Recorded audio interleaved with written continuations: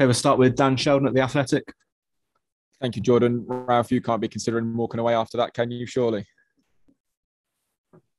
Yeah, I'm very proud today. We saw a fantastic game. And coming back twice today means a lot to the players, to me, and shows how we developed our game. And I mean, when you score a goal like the second one with 23 passes before, and then against this team, it is good. It is simply good. It was a fantastic performance today. Can you sum up kind of blow by blow your emotions on the touchline? There were times I thought you were ready to walk down the tunnel in kind of just being upset. And then I thought you were coming on as a sub at one point when you ran on the pitches. Yeah, but this is the nice thing in football. Huh? This is why we love this job. This is why we love the game, because we see here ups and downs, and you can see it then in the end, and in the overtime, another goal. And then, but to be honest, I was like, okay, we take a point. It's also good. I was not really 1 minute disappointed about it, because I thought, okay,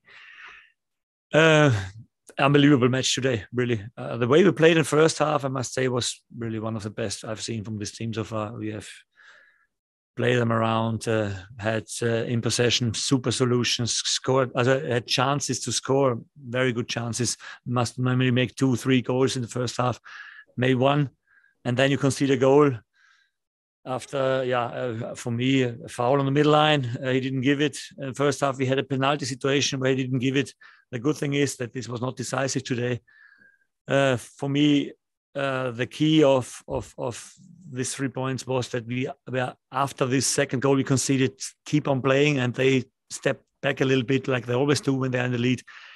And the good thing is that we have now solutions and the tools to score even against good organized teams when they are sitting deep. And this is another step forward, I must say. And very good to watch the delivery, very good to watch the run from Moore in the box and the equalizer. And the second goal was nearly similar.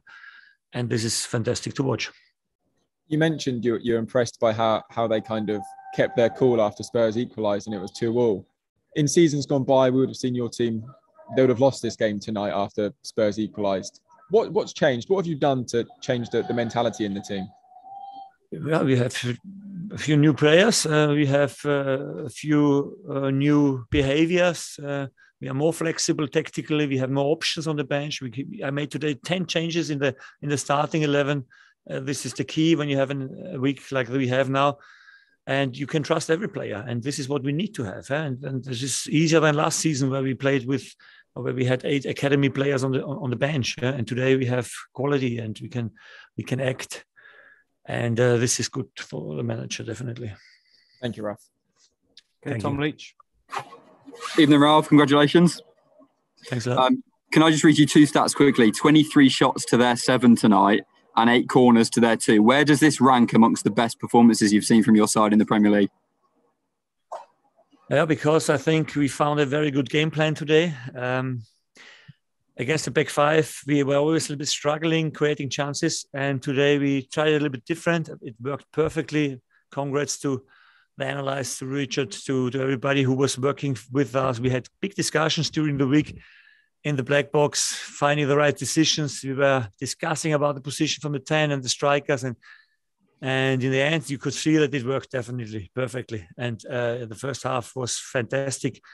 I had the right players in the right positions, and then it's hard for them to come on the ball, and we could play them around and waiting for the moment where we can create chances. And this is good to see, really. You say right players in the right positions. I don't want to single players out, but can I just point to Roman Perot for a second? It seems like he's getting better and better. You've been patient with him, but is he now finally emerging as the player that you know he can be? Yeah, absolutely. I mean, this was the reason why we signed him.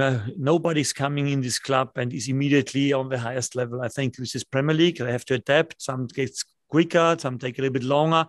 But in the end, everybody has to learn. It has to be open-minded. And young players, we always speak about the empty hard disk. And it's on us to put the right stuff on it. And this is what we do. And you can see that they learn quick and perform well. You left your subs quite late today, so you've got a bench down there full of energy ahead of Saturday, so you can make changes there. How many changes do you think you're going to make? I know you're not going to tell me that, but how are the boys looking in the dressing room? Are they feeling fit, ready for Saturday? to be honest, in the moment, I'm very empty. I have no idea. I'm not thinking about anything. I don't even know if I look at the game again now in the bus when we're driving home. I don't know.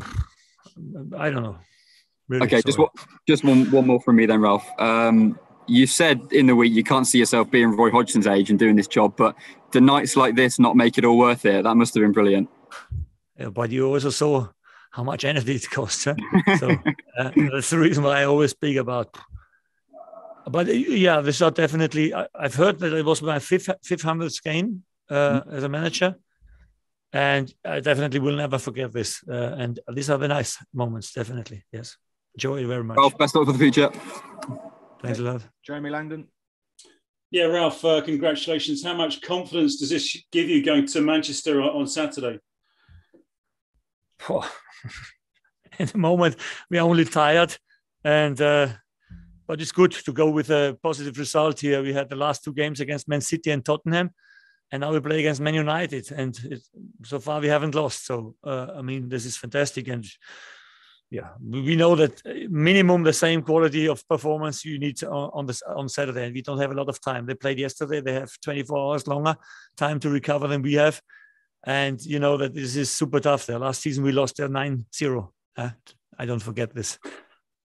And just on James Ward-Prowse again, 2 sensational balls for the goals. I mean, what can you say?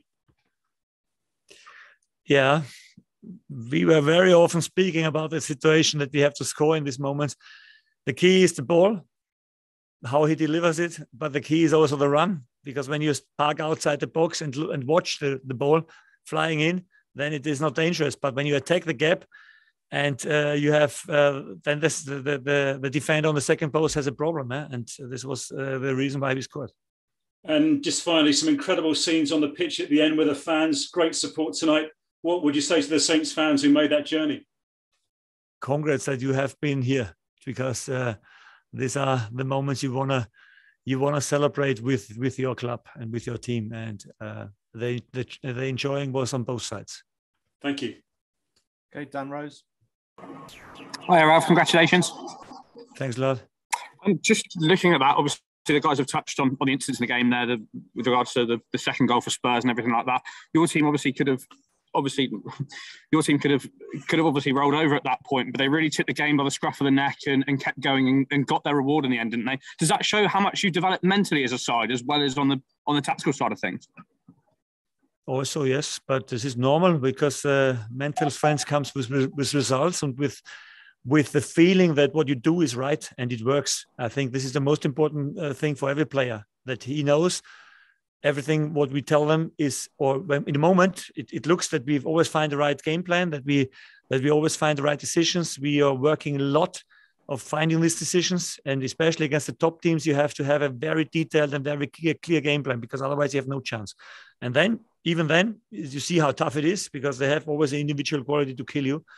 But this is good, because the players, they can focus on their game, and everything else we are focusing outside. And this is how it should be. Does that just show with those last 2 results, obviously the win here tonight, the draw of Man City, when you do get that game plan and you do get those players at those optimum levels, that you can really compete with those giant clubs in this division? It seems that it is possible, and this is good to see, and this is absolutely enjoyable. Thanks, Ralph. Okay, thanks very much, everyone. Thanks a lot. Thank you.